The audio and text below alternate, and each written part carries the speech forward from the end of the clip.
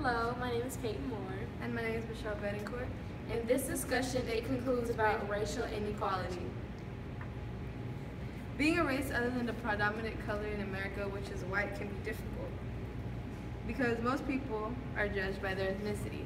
For example, Muslims are considered terrorists.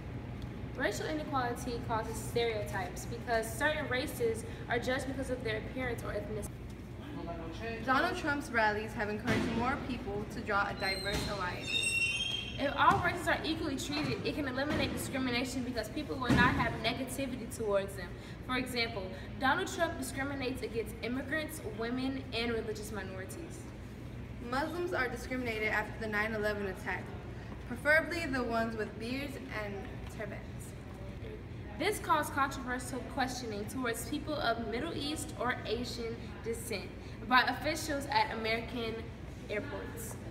Social media hypes up the anger images and questionable police behavior spreads through social media, and they have led to protests. If the social media stops hyping up the anger, it would eliminate violent outbreaks because certain races won't feel like they're treated differently, causing each race to come together and cooperate. Even though people might feel like our belief that racial inequality can come to an end, people might not believe it, but it's always worth a try and never say never. Go. A friend of a different race a day keeps the racial inequality away.